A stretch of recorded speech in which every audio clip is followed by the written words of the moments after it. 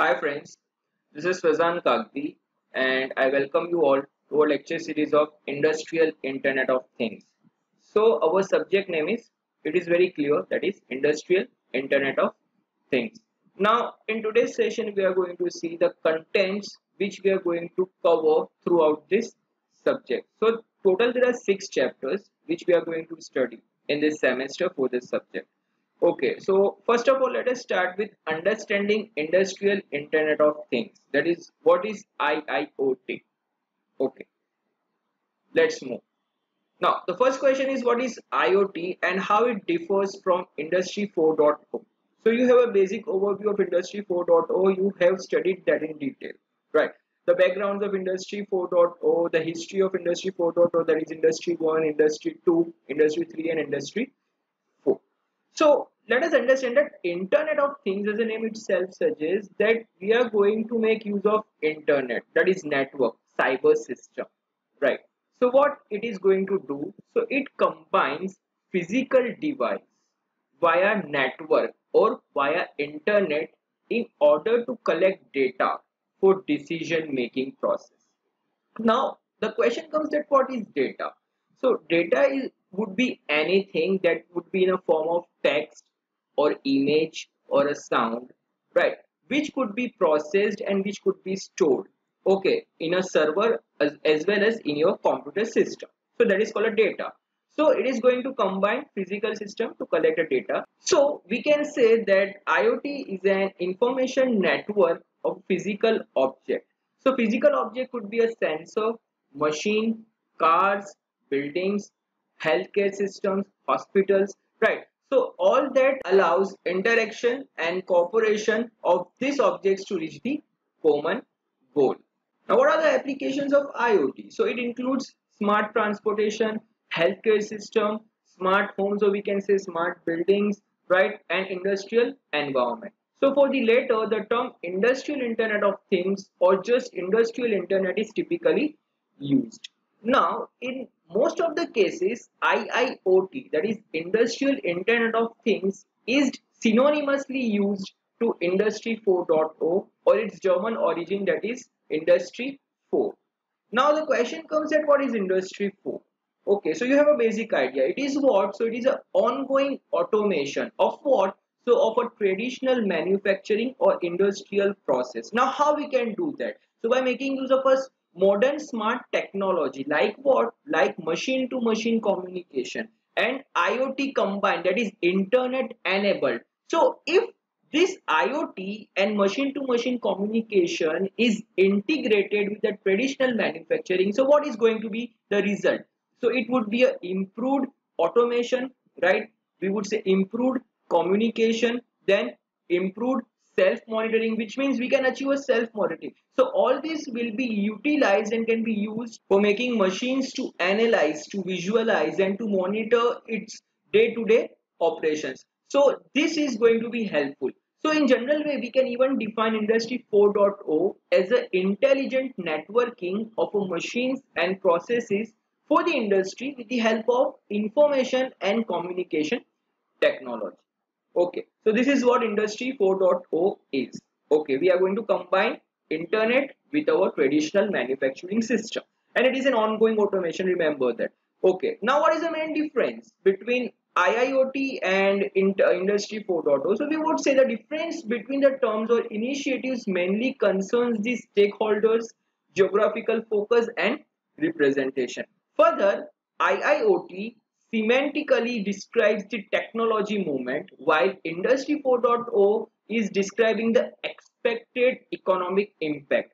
But considering both as a research and innovation initiatives, one will not find any technology that is claimed by any one of this. Which means Industry 4.0 and IIoT moves hand in hand. Okay, walks together hand in hand. Now let us see the example. I have taken certain examples. Now over here you can clearly see I have shown a 4 GIS that is for IoT, representing IoT, smart buildings, smart storage, healthcare system and smart transportation. Let us first see the smart buildings. So in the smart buildings, as the name itself suggests, light sensor will be provided that is going to sense the surrounding intensity of a light. Okay, atmospheric light, sunlight.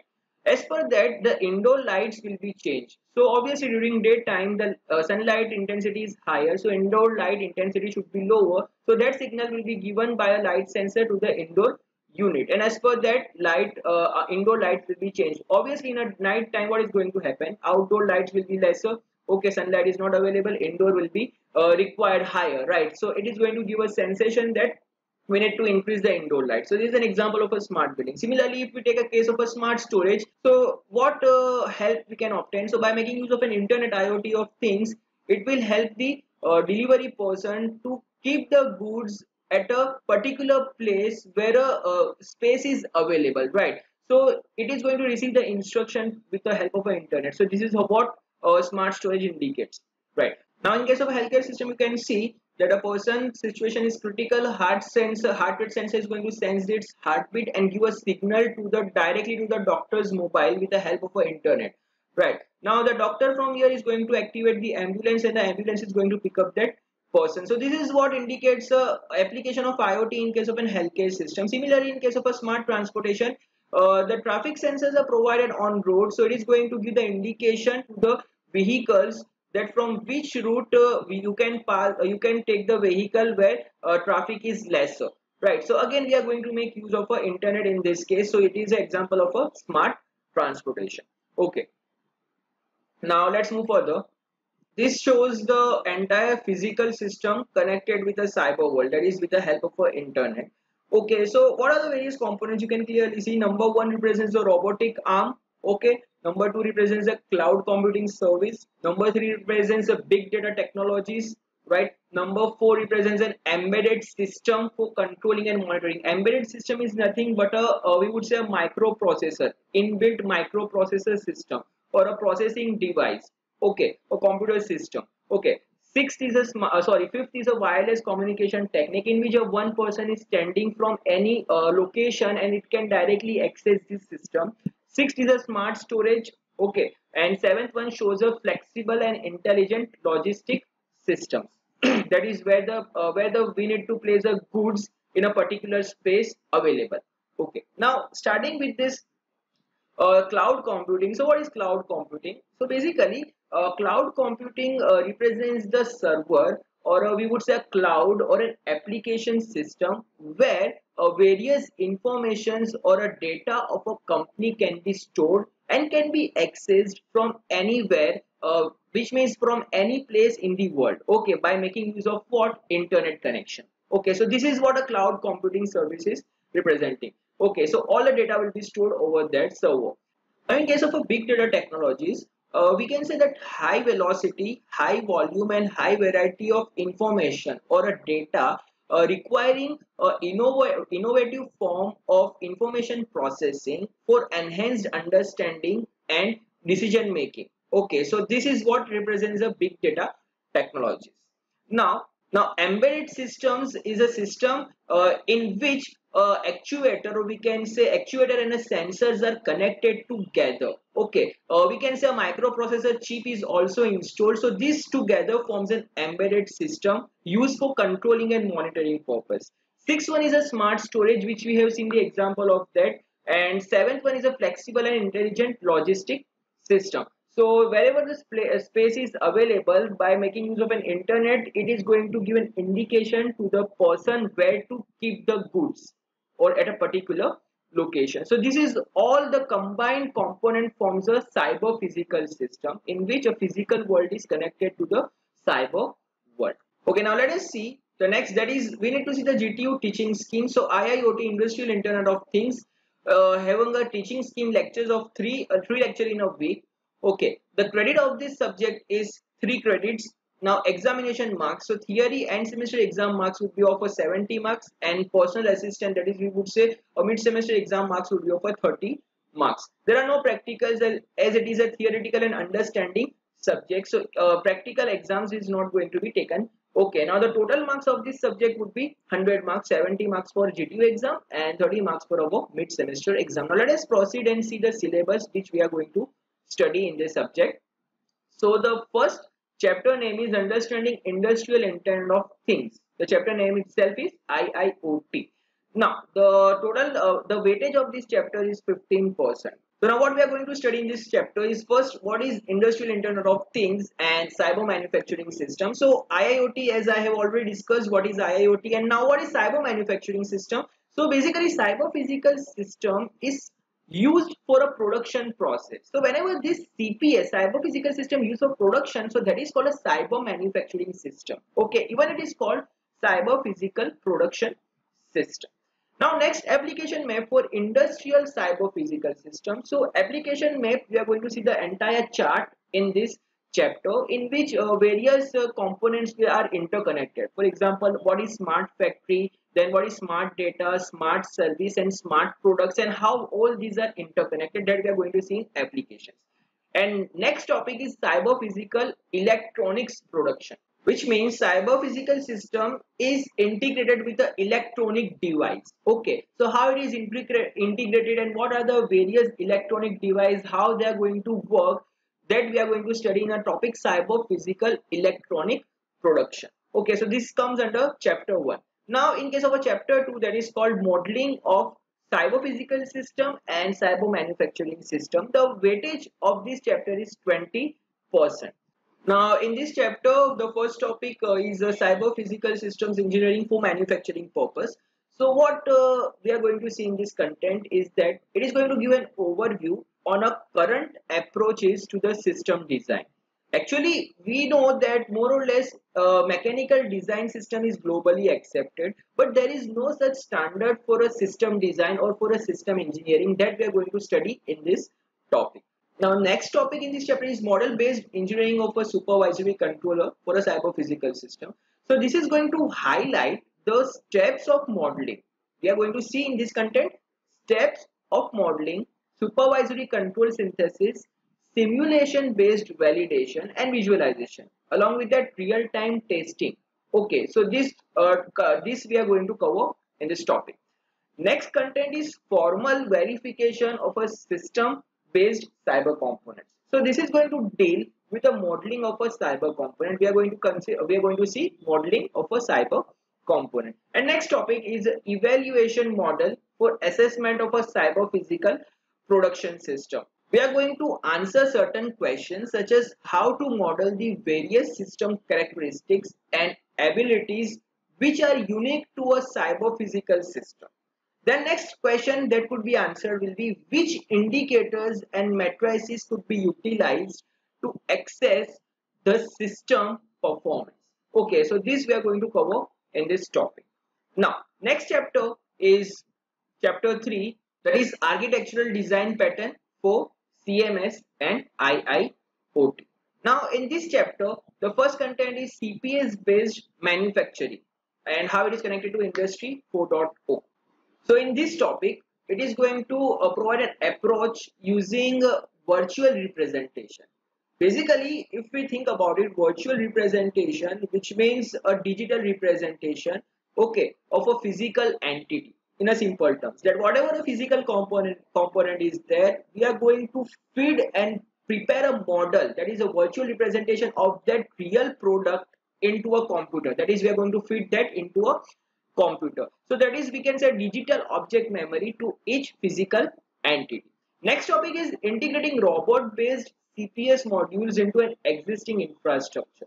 So this is going to integrate various technologies such as machine vision, RFID. RFID is a radio frequency identification. Okay, this is the most common system.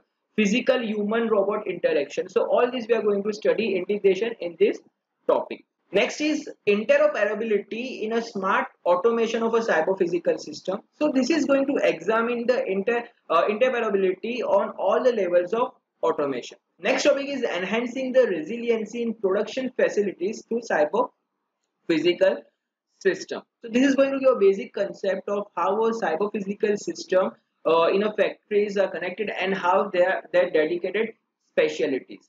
Okay, so that we are going to see in this chapter number 3. Now let's see a chapter 4, that is called artificial intelligence and data analytics for manufacturing. The weightage of this chapter is 20% and it is going to take a total 6 hours. So the first question comes very obvious, that what is artificial intelligence, right? So artificial intelligence is a branch of a computer science. Now what it does, so it prepares the computer programs, okay, that would complete the task which would require a human intelligence. Remember, preparing computer programs which could perform a human task, okay, or that would require a human intelligence. Now the algorithm which is used in AI, that is artificial intelligence, can tackle machine learning, deep learning, problem solving, perceptions, even language understanding as well as the logical reasoning. Okay, you would have observed in most of the cases, that is even in industries, these auto AI robots are used for assembly line as well as for a car manufacturing plants, right? Similarly, in healthcare system also smart robots are used for performing a critical, or we would say several surgeries which require high precision, right? Similarly, we can say in case of an exploration in a deep mining under sea, again a human cannot enter into a deep sea for exploration purpose, where there can be used a robots having artificial intelligence, right? Similarly, we can say these artificial intelligence robots can be used for transportation purpose, for transporting a human from one place to another. So all this comes under category of an artificial intelligence, so that we are going to study in this topic. Next chapter is chapter number 5, representing an evaluation, or we would say evolution of a workforce and a human machine interaction. So basically, how the workers or the operators are connected with a cyber physical system, that we are going to discuss in this chapter. Whereas the human machine interface HMI is basically refers to a dashboard or a system which is used to monitor or observe the processes as well as to translate the complex data into a useful information to the systems. Okay. Now next is chapter number 6, that is application of industrial internet of things. The weightage of this chapter is 15%. Now what we are going to see: smart metering, electronic health body, area network, city automations, real life examples of IIoT in manufacturing sector. So all these we are going to cover in this chapter number 6. So total there are 6 chapters. Okay. Now let us see the recommended book. So the topics, all these topics are covered from this book, and this is published by a Springer, that is a journal. So basically, these all chapters are the papers which are published by different authors, and it is combined in a one book. Okay, the cost of this book is very high, that is around 10,000 rupees. So you cannot purchase this book. I will going to provide you the soft copy of this book and refer that, and accordingly also refer my PPTs and video lectures. You will get a great help. Okay, now the author of this book is Sabina Jeski, Christian Preacher. Okay, so in today's session, we have just given introduction of what is IIoT and Industry 4 and what are the syllabus which we are going to cover. In next session, we are going to start with our main topics of our chapter 1. So till then, stay tuned and thank you all.